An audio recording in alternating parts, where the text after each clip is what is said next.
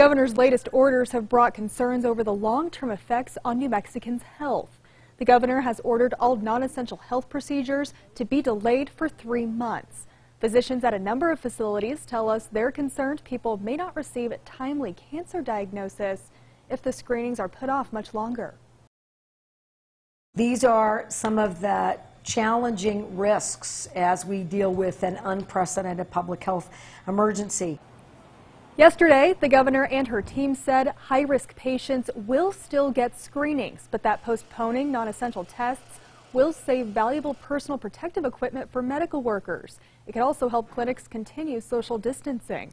But some doctors say their concern is that it's often routine screenings of asymptomatic people that reveals cancer. The health secretary addressed those concerns. There is guidance on our website when you look at the public health orders specifically related to this, where we helped physicians, clinics, and all their clinicians make those decisions. And I think it was fair and well thought out and came from the American College of Surgeons and some other associations.